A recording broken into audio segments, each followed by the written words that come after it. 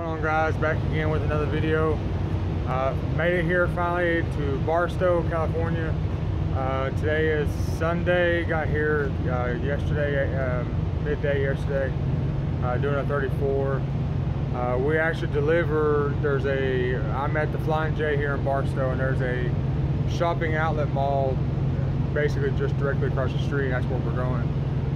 So basically, I'm just going to give you a quick tour of what the load is, how much it weighs, so on and so forth, how I secured it, and then we'll get a quick glimpse of the truck, kind of give you a walk around the truck. I'm trying to stay back here a little bit because it's kind of noisy up front. Everybody's idling their trucks.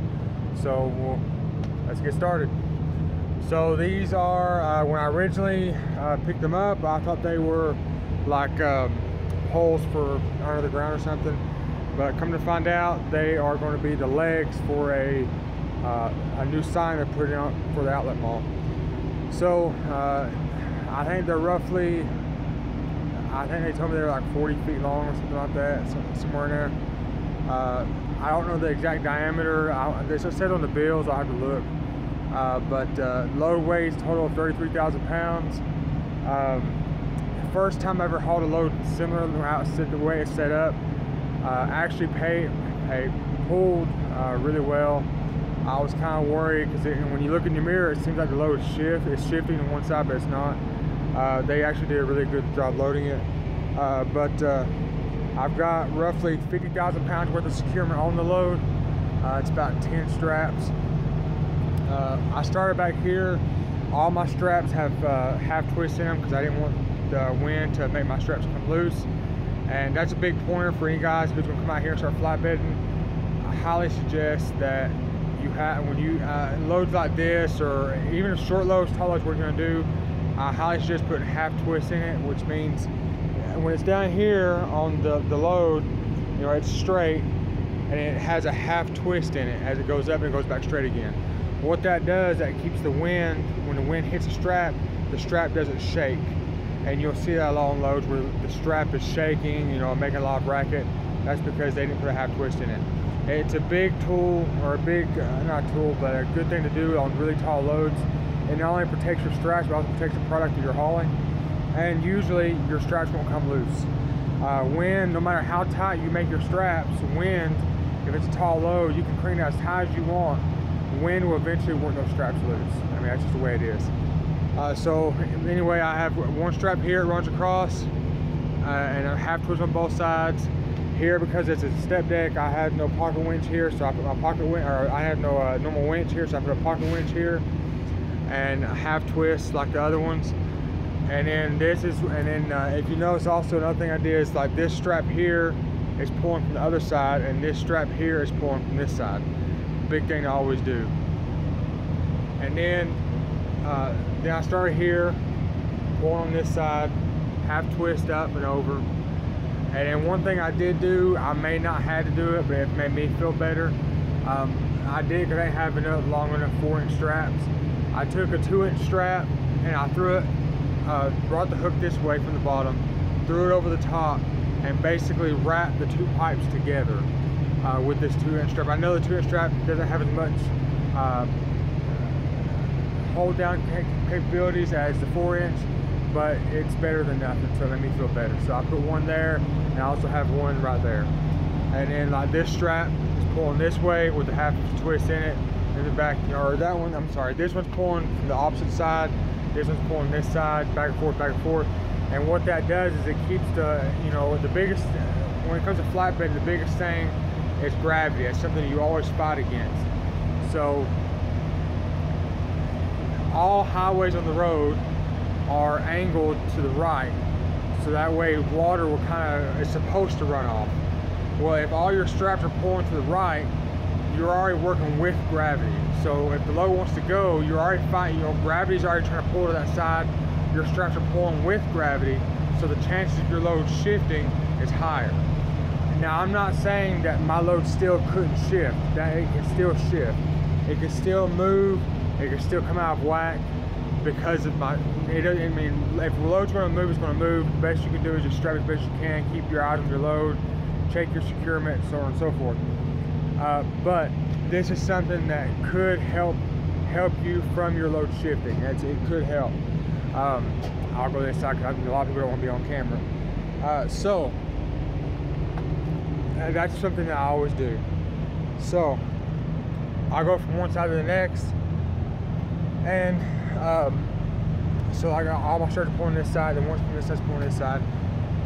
So that's something I always do is, you know, swap your straps from one side to the other, so that way it kind of puts your load into a bind, so to speak, to keep it from, hopefully keep it from moving.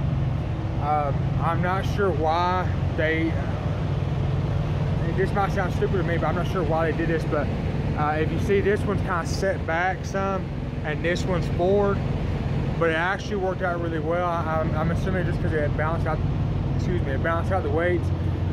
The rear end was at 27,000 pounds. The front was at 21,000 pounds, so it really wasn't that off that bad. Because I'm in California, I had to have my TAMs closed. With being a 53, you have your TAMs closed. Once I leave the state, I can open them back up. But anyway, like I was saying, I have 10 straps on here, total of 50,000 pounds worth of securement. And then on the, roughly about 50,000 pounds of securement, a little bit more. And then I had this stack of steel. Now, this small stack, these straps here on these big pipes never came loose, never even moved. I never even had to tighten them up. They stayed tight the whole 1,500 miles, never moved. That little pile of stuff right there gave me the hardest time the whole way up here. I kept tightening and tightening and tightening and tightening, and finally what I ended up having to do is they had that small steel set on small pieces of wood like this. So what I did was I took the wood out and just let the steel sit directly straight on the deck, tightened it down, and it never moved again. They wanted it on the wood so that way the forklift could get up underneath and pick it up. But I just cut my winch bar to give me some leverage, and I picked it up on either side, got the wood out from underneath it, and actually something I had to do, and you know, they'll have to figure it out once they unload me in the morning. It's just something I had to do on my own, just for the sake of everyone around me and myself. So that's what I did. Other than that, the load rode great, really good load, paid really well. I really enjoyed it. It was really fun to load to do. The previous driver, whoever dropped this trailer, I guess must have had a blowout, and Prime's policy is we're supposed to keep the blowout so they can inspect it and possibly try to reuse it. So he had to have the trailer, so I had to strap it down, just threw one strap across it and held it down. I will show you one thing here though, before we start talking about the truck. See, it's really loud up here because he's idling. But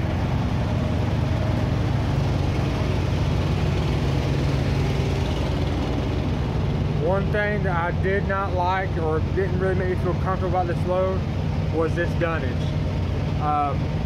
If you see, all they did was they put screws in it. There's nothing holding, the only thing that's holding these two pieces together is this here. They got a screw here and a screw there.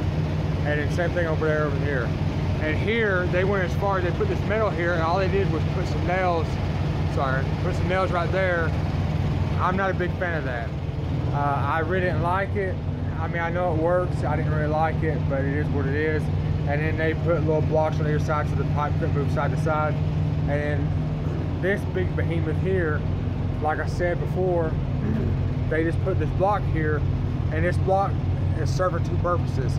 One is holding these three together, but it's also a block here to keep this from moving towards us. And this here is basically keeping this from moving. It's screwed down into this wood, and then it's screwed into this wood, and it keeps this wood from moving side to side. And then they do the same thing here, and then on the bottom there. I would have done completely differently, in my opinion. If you're a steel company, you could have just made steel braces myself. That was just me, but you know, it is what it is. But other than that, that was the only thing I didn't like about the load. And besides that, the small stack is still up front. They gave me some trouble. Other than that, the load rode great. It pulled really nice. So, you know, let's move on to the truck, and I'll show you around the truck and we'll take a look at that. Okay, so on the truck, excuse the APU that's running, I'll kind of stay back here while I'm talking. The truck is a 2019 Peterbilt 579 automatic transmission, 10-speed. It's technically not an automatic transmission. I mean, it is, but it isn't at the same time. It's still a manual transmission. Only difference is, instead of having a stick and me shifting it, it has solenoids that shifts it for me. So it's still, I can convert it back to an actual stick shift manual just by putting a stick in it and pulling the solenoids out. Simple as that. The color on it is Galaxy Blue. I'm a big Seahawks fan, even though I'm originally from North Carolina. Born and raised near Asheville, North Carolina, in a small town called Murphy, North Carolina. That's where I was born and raised at. However, I met my wife 8 years ago, and I moved to Seattle and been up there ever since. Fell in love with the city, and I know I'm rambling, trying to give you the background. Fell in love with the city. Never was really a big football fan until I moved there. I played football in high school, and what turned me on to being a fan was in my hometown, when we had hometown games, all the stores around me, because we lived in a small town of 800 people, all the stores around us were closed for the day, for the night, or closed to come watch the game. And in Seattle, every Friday, and anybody who's from Seattle who watches this or whatever, we have what we call Blue Friday. Season or no season, every Friday, everyone wears full-on Seahawk gear, face paint, go the full shebang to represent and back our team. Our stadium has never been not sold out every game. We are die-hard fans. And that really reminded me of home, of how much we backed our high school football team. So that really made me think of home, and it just turned me into being a fan. Fell in love with what we stand for, fell in love with the team, and how much we never give up to the last minute. And so I became a fan. And also, not to get all kind of, lovey-dovey or whatever, when I think of Seattle, I think of everything that Seattle has given me. I was the first person in my family to graduate college, and I was able to do that in Seattle. I have a degree in criminal justice. I was going to be a police officer. I came out here to pay off my student loans, fell in love with it, and now I'm an owner-operator. I became a father in Seattle. I have two stepdaughters, Kinsey and Kaylee, and it was because of Seattle. I have them in my life. I have a grandchild now in my life, Kingston, and it's because of Seattle that he's in my life. And then most importantly, I met my wife, and that's the biggest thing for me is my wife, and it's because of Seattle that I met her. So that is also why, I'm a big Seahawks. The Seahawks represent Seattle. Seattle represents everything my life is today. So that's why I'm a big Seahawks fan. So now that I got that kind of explained out of the way, I'll kind of walk around the truck. These are our headache racks. I'm sure you've probably seen in my old truck, but this is the new headache rack. Same thing as my old one. I got my 8-foot guns back up here. That's my antenna from my previous video. If you watched it, that's where I mounted my antenna right there. Still have my old ladder. The only thing I did differently, before I get too close to AP so you can still hear me, is this box here, I have all my snow chains in. I put that there because I was tired of having a plastic box there. That box is more out of my way. It's also a step I can step on and help get my tarps up top. So it's a multi-use tool to have. On this truck we have the Tri-Pack Evolution APU. Right now it's cooled down, it's like 75, and it's freezing in my truck. My wife really likes it cold, so it really, it works really, really well. The blue on this truck is Galaxy Blue, is the name of the color. They didn't have a true Seahawk color blue like I wanted, so the closest thing I just like, I'm not gonna lie, I told the lady that we ordered the trucks from, I can't think of her name right now, I'm sorry if you see this. I told her, pick your favorite blue, and that's what we'll go with. She really liked the Galaxy Blue, so that's what we went with. I have the chicken lights here. It does say Seattle Seahawks here. I got the chicken light package, chicken lights, chrome package, chrome package, and I also got the Deer Guard paint color match for the truck, so it's color matched. The chrome package comes with the chrome bumper, chrome mirrors up there, and then the chrome visor. Like I said, it's 2019. Chrome grill. Got my Seahawks flag up front, or my tag up front. LED headlights, standard fog lights, standard headlight, high beams. Let's see what else. Of course, I had to get my wheel covers for it. I try to keep rep as best as I can. It really works really well. It cleans up really nice. I really enjoy it. It has the Packard engine in it. Great truck, really works well. I mean, just love the truck, really love the truck. Like I said, it says Seahawks right here. And then the biggest piece of all is my Seahawks head on the side. So if you ever see me, don't hesitate to wave and talk to me. Come up and say hey, take pictures, whatever you choose, whatever you want to do. I did get the chrome quarter fenders. These airlines, I love these airlines. These airlines actually came with the truck. Let's see. Trying to see what else we can talk about here. Oh, another thing I did do is I got the steps painted black. Usually they're like this ugly, non-polished chrome. It just looks hideous. So to go with the black plastic of the mirrors, and the mirror there, and the black here, and the black around the door handles here, I got these painted black to kind of go with the theme, kind of keep it going. A lot of people say it kind of looks like a football helmet now because it's got the Seahawks color, the blue Seahawk, blues with the helmet, and the black, so it kind of goes with it a little bit. So it kind of worked out. On these trucks, they do have the big door here. There's my little doggies up top. And then I have my little storage here, excuse the mess. I have my water, all my tools, my winch bar, everything is in there. On the other side, just a little door kind of access the box for the APU. This does have the DEF. DEF is installed, is injected there. Side box, the side box here is a lot different than the one on my old truck. The old truck had a small door, it has a bigger door. On the older Peaks and the mid-roof Freightliners, the older Freightliners, the box comes way back up in here. But because these tanks on these Peterbilts, the fuel tank is shifted back some, so the box had to be smaller, but I'm able to fit lob straps in there. I'll show you a little bit here. So I mean, and like I know it's a lot mess, but I can fit 30 plus straps in there and still have room, so it works out really well. Here's a close-up of the box. I basically just bought this box at Lowe's. I think I paid 100 something bucks. I think 120 bucks. Once I take the truck home, I'm gonna drill and drill it straight to the headache rack, which I don't have to have these straps here, but the straps work perfectly fine. I have 2 extra pieces of dunnage I keep right there.